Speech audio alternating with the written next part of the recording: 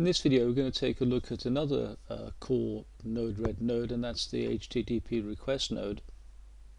Before we do that, let's just have a quick review of HTTP. It's a command or request response protocol. In other words, you give a command or you make a request and you get a response back. It's text-based, so you can actually read it, and it uses a client-server communications model, which means the client initiates a connection and the server just responds with data.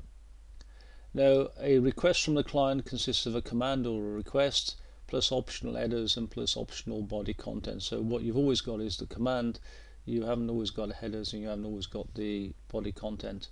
And the reply or response consists of a status code to say whether it was good or bad, optional headers, and again optional body content. Now, it uses a simple carriage return line feed to delimit the parts of the message. So you have the headers and you have a carriage return line feed to indicate the end of the headers, and you have a blank carriage return line feed to indicate the end of the response. The request looks like this. We have the request method. The most common one is the get, which is we're getting data, and we also have the post, and there's several other methods. And then we have the resource path, which we commonly call the URI or the URL, and the protocol version. So let's have a look at an example. We're going to access the page testpage.htm on the website www.testsite5.com. So the start of the line, the request would be get, which is the method, test.htm, which is the resource, and http/1.1, which is the protocol version. You should notice there's no real mention of the domain name there, the www.testsite5.com, and that really is just to get the message to the destination server.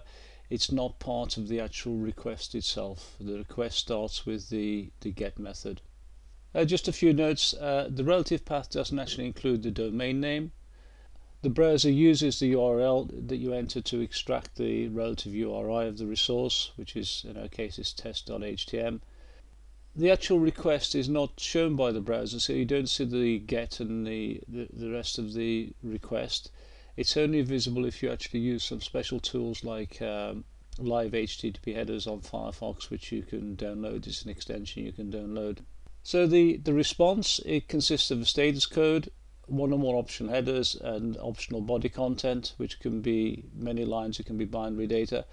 And there are 5 groups of response codes, and they're designated with a starting digit, so that you've got the 1 series, the 2 series, the 3 series, the 4 series, and the 5 series, and this is what they all mean here. So let's have a look at a request response. This is our request here, http www.testsite5.com, and there's the resource we're after. And this is what we see. If we look at the headers, we see the get, and then we see here, underneath here, these are the request headers. These are actually inserted by the browser. And the interesting one is connection keep alive. Now, the original HTTP1 opened the connection and then made a request, got a response, and dropped the connection. Now, the HTTP 1.1 protocol has the keep alive functionality, and that's commonly used. And basically, it opens a connection, gets the response, and keeps the connection open. And that's because in modern web traffic, there's more than one request response going on, so you don't want to create a new connection when you have another request for the same website. And this is the response. There's a protocol version, there's the 200, which indicates it's okay. This is the response code, and here are the response headers here. Okay, so that's a quick overview of HTTP. I'll put a link to the tutorial on the website which goes into it in a bit more detail, and has links to other resources that you might find useful. And now let's go and have a look at the HTTP request node in Node-RED. Okay, this is a flow I'm going to use to demonstrate the HTTP request node. Now, the HTTP request node is part of the function node. It's down here, you can see it here, and again you just drag it into the workspace to use it. And I'm going to use it in conjunction with an inject node, and the inject node is not doing anything here, it's just kicking off the flow, and the output's going into a debug node. So let's have a quick look at the HTTP request node, and remember there's the info on it here. So first thing is the method. We can use get, post, put, delete, and we can even set the method in the preceding node, and I'll show you how to do that later on. And the URL we're going to get, and you can see it here, and again we can set that in the preceding node, which is not obvious here, and I'll show you again how to do that. We can enable SSL, and we can enable authentication, username and password in here. And the return, what we get back on the response, can be a UTF-8 string, which is a basic web page, or it can be a binary buffer, which is binary data, or it can be a parsed JSON object, so if it's returning JSON data. And in another video I'll show you how to use those. Okay, the web page I'm going to get is here. It's the JSON placeholder web page. Useful site for testing JSON APIs, and I'll just show you it now. So there it is. Here, there's the home page, and you can see there's intro, example. There's the intro. JSON placeholder is a free online REST API. You can use wherever you need some fake data. It's great for tutorials, testing for new libraries, and sharing code examples. Okay, so that's what it looks like. Let's deploy our flow, and let's have a look what it looks like here. Let's go onto the debug node, make the request, and so here's the response over here. We've got the payload. You can see it starts with doc type. That is the actual web page itself, and we can open that up to look at it. And we can also look at the headers. It's an object, and we can see we got the date, we've got the content type, we got the connection, etc., etc. all the way down here. These are response headers, and the response,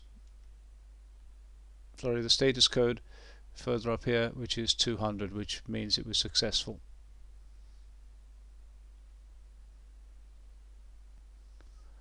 Okay, so that was a simple request. Now we're going to do the same thing again. This time we're going to query Google, but this time we're going to do it programmatically. So if I look at the HTTP request node, I'm now setting the method in the preceding node, and I'm also setting the URL in the preceding node. So nothing in there, it's all done in this change node here. So in the change node, I set the message URL, this time to Google, and I set the message method to get, and we deploy it, clear this, and we make the request. And this time you see here we query google.com, and there's the payload. If I open up the payload, you can see the status code here is 200, and you can see the headers here, and I can open up the header object and I can see all the headers that the Google website sent back to me.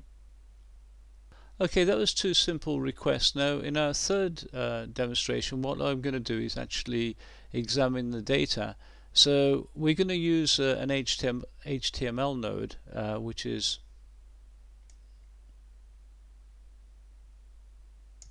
this one here.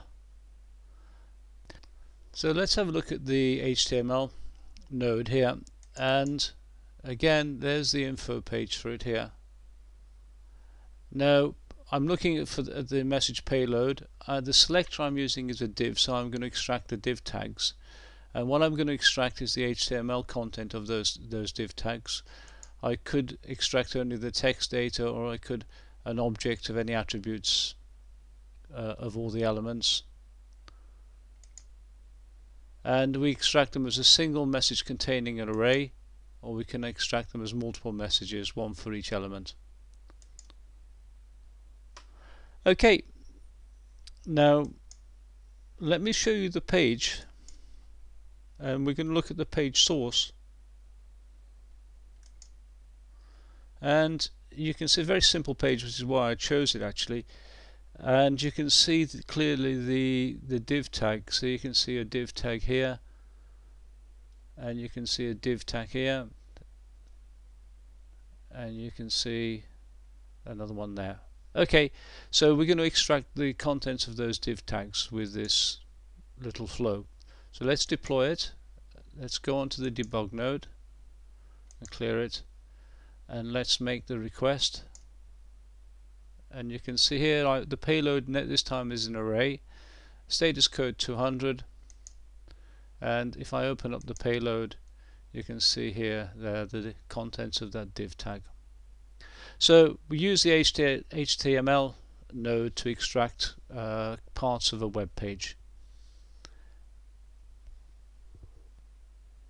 A lot to cover on the HTTP request node, so I'm splitting the video up into several videos, and in the next video we'll take a look at query strings using Mustache templates, and you can see an example there. And we'll look at getting JSON data from a website and extracting values from that data, and provided it doesn't go on too long, we'll then look at the request header, setting request headers. So it brings us to the end of the video. If you've got comments, then please leave them below. If you like the video, then click the like button below. If you want to be notified of new videos on the channel, then you can always subscribe, and if you do use social media and like to share it, then please feel free. Until next time, goodbye.